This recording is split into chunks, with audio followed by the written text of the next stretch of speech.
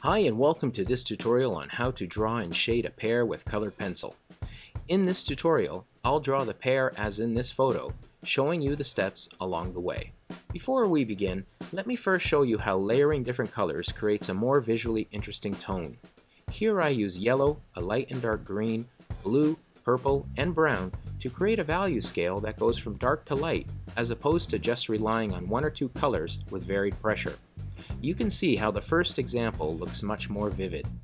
As you watch the video, feel free to pause and try out the steps yourself. The first thing we need to do is very lightly draw out the basic shape. Often, beginners will press too hard. It's important to remember to keep it light until it's right. If drawn lightly, there will be no need to use an eraser. If we look at the color of the pear, you may be able to tell that there is yellow, an almost neon green, a darker green, and some brown. We will use these colors amongst others. Think of the color wheel. If something is red, you will also use yellow and orange for lighter parts and purple for darker parts. This will help us to create tones. I'm going to start off lightly coloring the whole pear with a yellow base. Notice how I hold the pencil towards the end and place it on an angle. I make short marks and often go in a circular motion. Don't use the tip of the pencil, hold it on its side. I also don't use a very sharp pencil while shading. I prefer to keep it blunt, as a sharp pencil can often scratch into the paper. Whilst drawing, observe what you are drawing at least 50% of the time. Don't draw what you think you see, draw what you observe. Keep your eyes darting up at your object and down to your paper, continually. Now that I have finished my light yellow base, I'm going to move on to the greens. I only have 2 greens in my set, so I'm going to begin with the lighter one first. Start off by first coloring in the darker green tone, or the shadow area.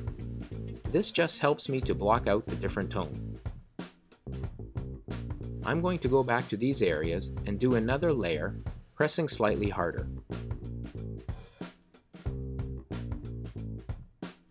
Often, you will need to go back and forth with your different colors to make adjustments to your tones. Keep in mind that we are building up in layers. As I finish with one color, I move on to the next darker color in the scale, going back to those original dark tone areas. As you switch colors, remember to start off lightly. It's easier to add as you go rather than to try and take away after you make a mistake.